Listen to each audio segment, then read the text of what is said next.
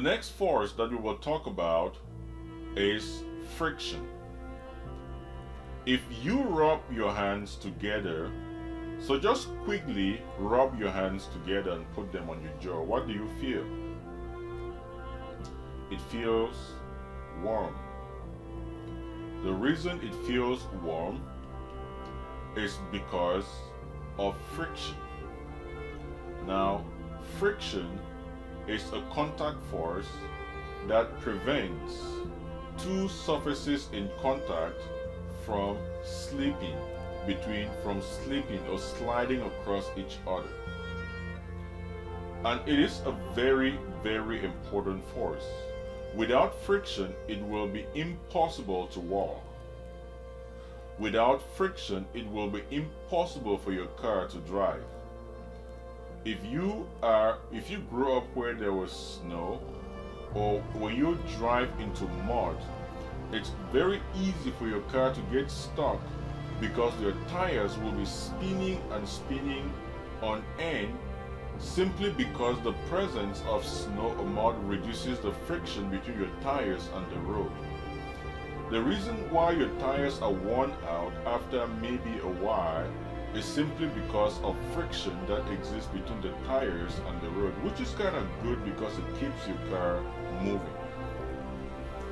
So friction is an example of a contact force and only generated when two surfaces are in physical contact.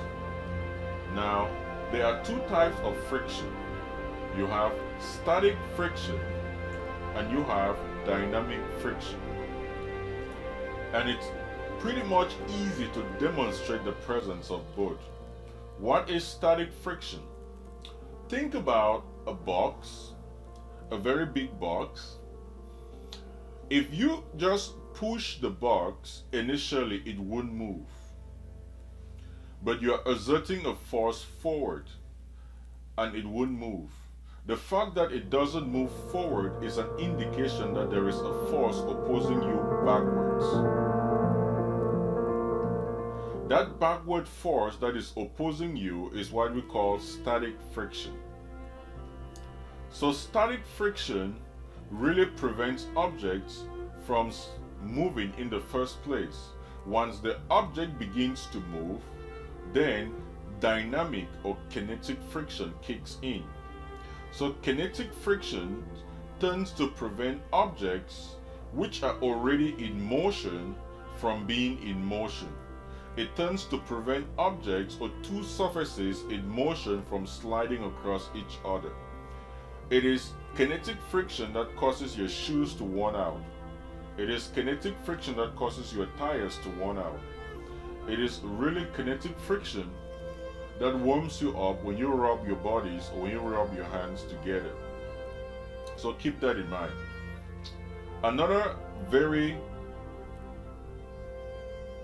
property of friction that is hard for you to see is the fact that friction really doesn't depend on the surface area. If you have two objects made of the same material, it's important, polished to the same level, one with a larger surface and one with a smaller surface, they will experience the same amount of friction irrespective of their surface area. This is really counterintuitive.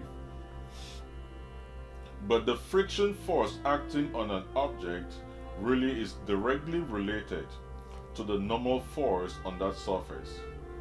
So the bigger the normal force, the bigger the friction. The smaller the normal force, the smaller the friction. So it's important you integrate this